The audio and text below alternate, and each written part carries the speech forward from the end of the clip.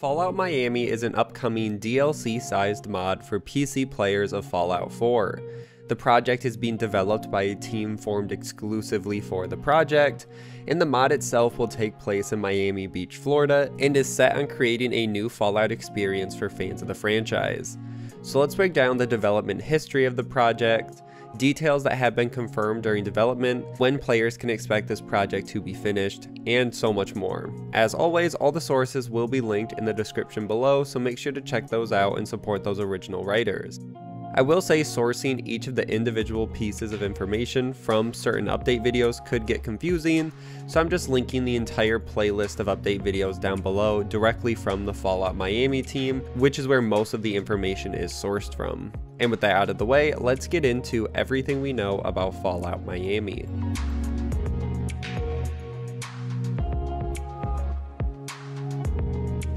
Let's start with the history of the project and the inspiration. The community member that is credited with the first attempt at a Fallout Miami mod was the user Micah999. His personal work on the project started in late 2016, and after realizing that he had something substantial on his hands, he had started to work with the Fallout community to find other passionate members who were willing to help with the development of this project in hopes to expand the scope of this mod.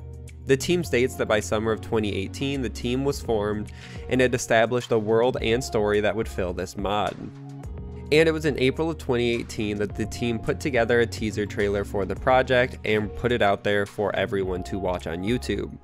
And from that moment on, the project was launched from a small fan project, which was set mostly within the Fallout community, to now the general gaming audience and community who were all watching this project and were intrigued by the color and concept promises for a Fallout Miami. And the trailer was left vague enough to let fans fill in the ideas themselves and what this content could entail. The trailer at the time of recording has been viewed over 1.6 million times on YouTube alone.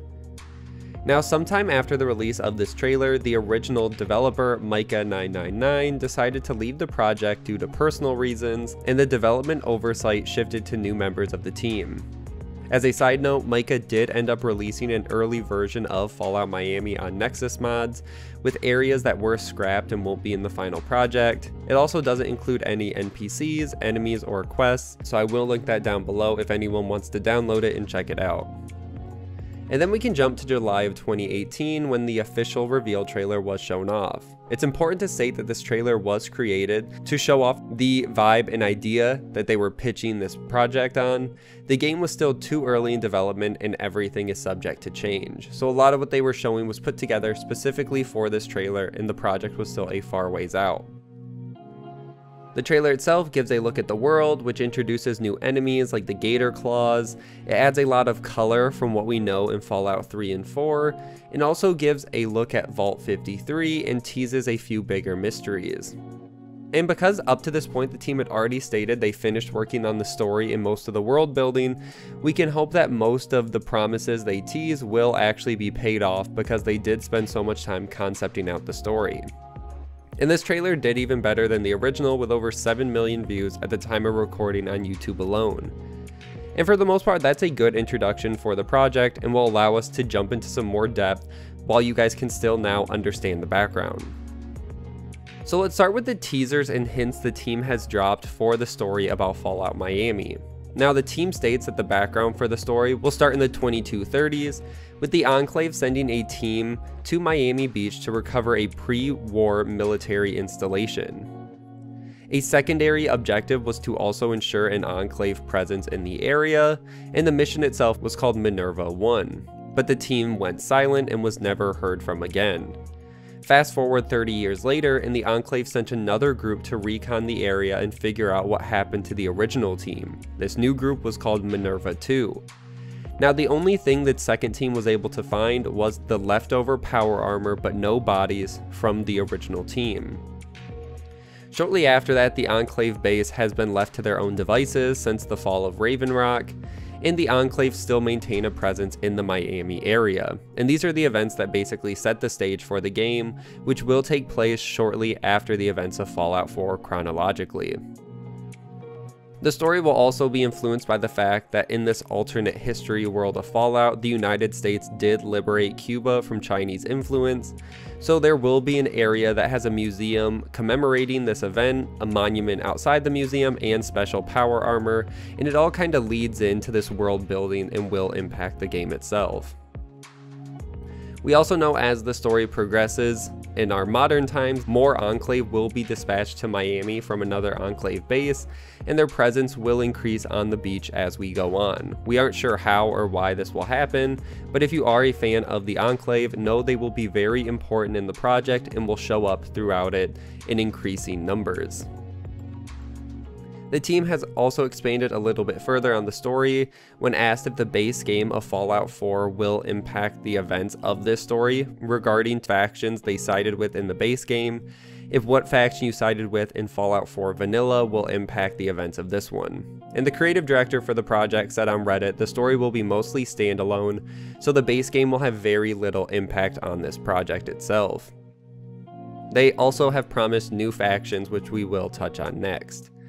And then a few other random story facts is the player still will be playing as the sole survivor, there will not be any other alternate player characters, and the team was also originally going to be reusing dialogue from the base game of Fallout 4 for our main character, but decided during development that instead they were going to shift to a silent protagonist to help the story flow better. So if you are only casually following this game's development, and you remember them mentioning they were going to reuse dialogue, that is no longer an option that's being explored by the team. So now let's talk about the factions that the team has confirmed for this new project. The first is the Enclave. The leader of the Enclave in Miami is Colonel Magnus, and the other important figure in the project for the Enclave is Captain Killian Beckett, both of whom are loyal to the Enclave cause. And the team itself will be showing off a few different types of power armor for the Enclave. One is a more traditional power armor with an updated design, and a newer Predator power armor, which will be available to the player as we progress throughout the campaign. We will also see new vehicles for the Enclave, but with most Fallout games, they will still not be accessible. And that's for the most part everything we know about the Enclave in this game. Another major faction in this project are the Slavers. As the name applies, they capture others in the area and sell them, and the leader of this faction is Gabriel Goodman. If you have been following the development process of this project, you might remember that Gabriel had been redesigned since the concept art phase to give him a more polished and classy look. Now, this faction controls the Sunshine Hotel and Casino, also known as Sunshine Cove, and Gabriel is also a descendant of the original founder of the hotel and casino. The other members of the Slavers will have modified hotel worker uniforms, and most of them are also descendants of the original workers of the hotel. And the territory this group holds is an area that many members of Miami Beach want, so it's always kind of being fought over. Now, the first smaller faction we can talk about are the Rovers, who are a pirate-themed miner faction. This faction is using Captain Squally's Bar and Grill as their headquarters, and their leader is Captain Billiam. But due to his young age, the other faction members are considering a potential mutiny of their young leader, and we will just have to wait to see what happens in this event and if the mutiny pays off. Another faction is the Nuclear Patriots. We don't know too much about this group. Their leader is Axel Slate, who has been a part of the group since he was a child and worked his way up the ranks, and their group has a biker theme, and the Fallout Miami team described as anarcho-libertarian, automobile fanatic, and road warriors who dispense their own brand of wasteland justice. And the team has said that the two main joinable factions will be the Nuclear Patriots and the Enclave. Another faction is the Tide Riders. They are a peaceful faction known for trading at the Driftwood Trade Post, and they live in a bungalow-type village. Their leader's name is Max Guru, and he washed up to Miami after surfing a massive wave and ended up becoming a ghoul and surviving. He takes in other tourists, and they began to worship him when they realized he hasn't died yet due to his age and his longer life because he is a ghoul. And now let's talk about another major faction, the Cubanos. Their main leader is Emilio Segura, who is an older man with dated ideals and ruling style, and is often challenged by an up-and-comer in the group, Carlos Trueno, who has taken a de facto leadership role and has caused problems within the group trying to pit people against Segura. Now this faction controls a lot of land in Miami and they have a lot of influence and will definitely be one of the major players in this story.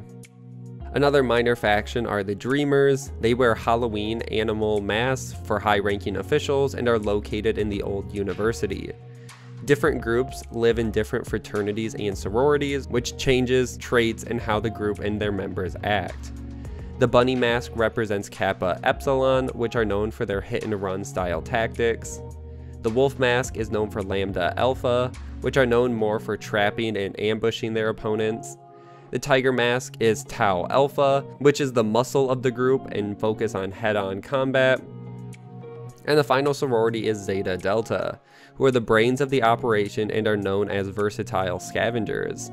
Another aspect of this faction is they are actually escaped slaves who are all addicted to the drug Luna, which they are supplied to from the Cubanos, which will most likely play into the story and the different aspects between the groups themselves.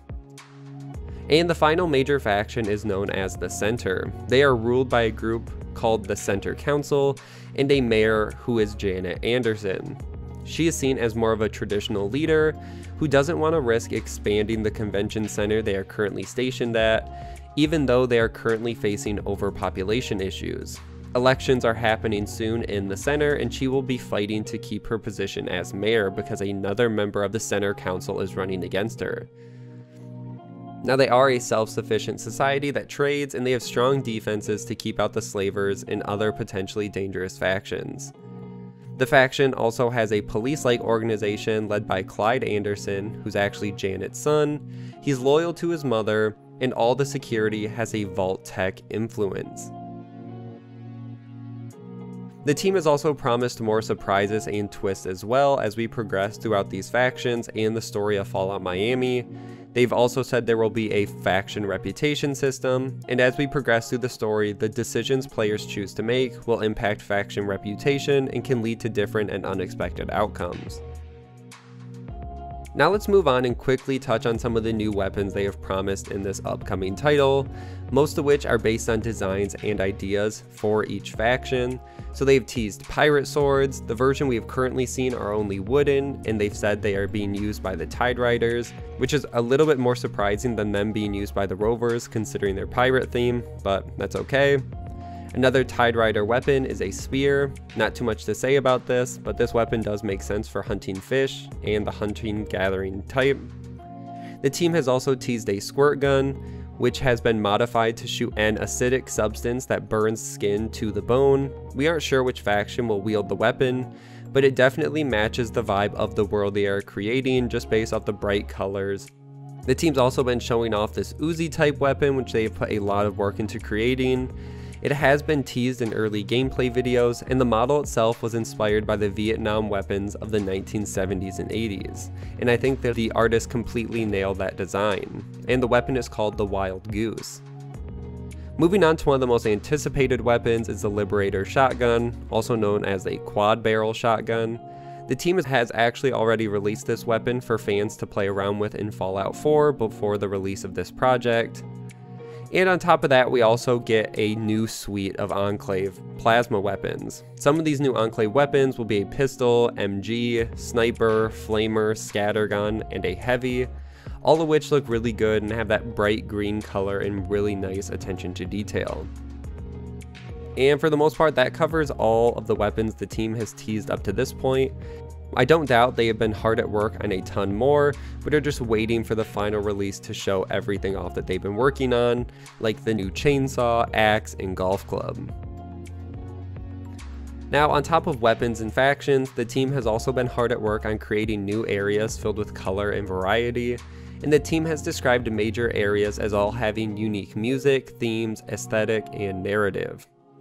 The main districts the team has teased already are the Meridian, which contains the Pop and Chill bottling factories, and the home of Miami's working class. Next is the Atlantic, which includes the resort hotels and a residential area. After that is the Mayman, which is the university campus and hospital. Bayshore is the luxury houses and golf course. Sheridan is dedicated to tourism. Downtown has all the businesses and civic buildings, and Flamingo is the retirement community.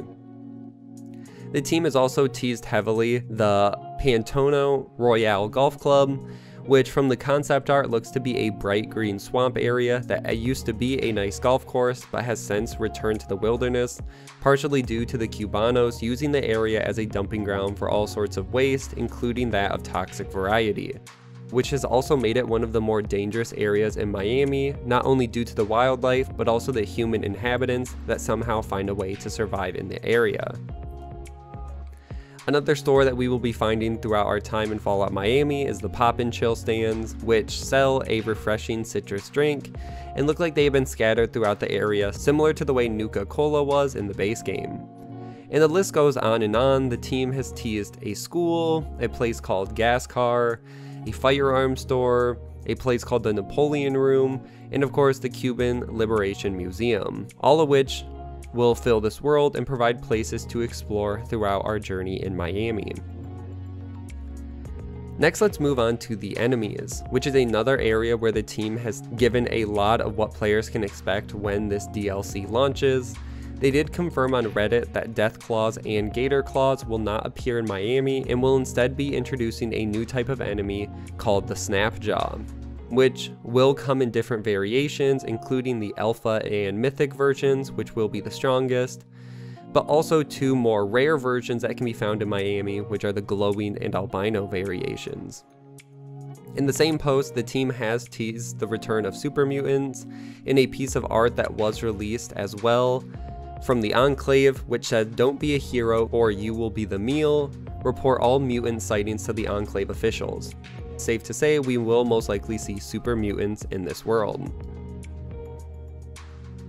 A radiation infected parrot has also been teased, which ties in with the Rover's pirate theme. And some of the other wildlife they've shown off is the radiation flamingo and gecko. The gecko itself will get more dangerous as it progresses in age, all the way up to the elder gecko.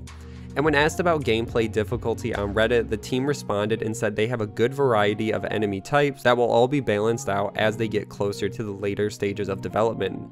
Miami will be slightly less focused on combat, but will still feature many dungeons. Now, the team has also given us a few details about companion characters. One is Kelsey James, an electrical and computer engineer who's known for repairing and maintaining equipment and robots. The team also, as with most of these things, said there's more to her story if we decide to have her be our companion.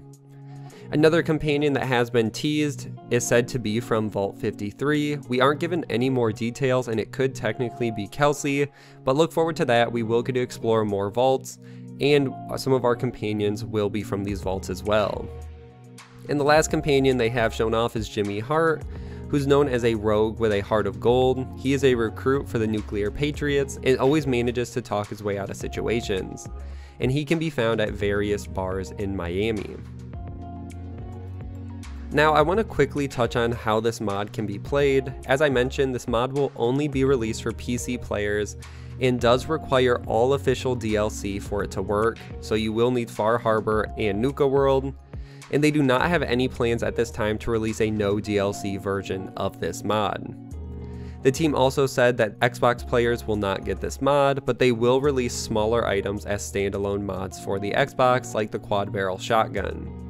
And finally, when this comes out, it will be released on Nexus Mods and their own website. The team has said conversations were had about making a Steam page for Fallout Miami and have not ruled it out completely, but will make that decision closer to release. So what can players expect for the project in 2021 and beyond? Well, in 2019, the team said they were finally exiting pre-production and were getting heavier into the development of the project. We got the first gameplay alpha shown in July of 2019, but the project will still take time just due to the sheer size of the team and scope of the project. The creative director stated a few months ago that the project is still not completed and is not even close to being completed, and that the team is still working on it quite intensively, which leads me to speculate that most likely a mid to late 2022 release, probably at the earliest. If they are just a few months ago saying they still have a ton to do, I would say they probably still need all of 2021 to develop and get this project really where fans want it. So 2022 is not out of the question, and I think that kind of lined them up perfect for success. Just because they have to work on all these custom assets and characters, all of which take so much time to piece together. And not only that, but then all of the quality testing that's done to ensure the game and mod works as bug-free as possible. Once again, I could be wrong and would like to be wrong in this case, that we could potentially see the game in 2021, but I just don't see that as likely. Now, the benefit is, as the team progresses further and further into development, we will get more details and gameplay, which is usually always more exciting to see things in practice than just concept art. Now, I want to end by mentioning the team says they are always looking for new team members, so feel free to apply if you think you can help the process. And they've also stated and shown they are constantly listening to the community and taking fan ideas that people ask if they can implement. One of the ideas was adding the Lifeguard Protectron in the game, which they ended up doing, and now we have a 3D model for it. So if you have any ideas that you think would benefit this project, feel free to share it with the team and really follow them and participate with their social media. And for the most part, that is everything we know about Fallout Miami. There are still so many unanswered questions about the project and a lot of fun mysteries, but I think the team is rightfully not discussing them at the moment and are still trying to get fans excited for the final release. But that's where I'm going to end this video. Make sure to like and share, subscribe for weekly gaming news, and I will see you guys in the next one.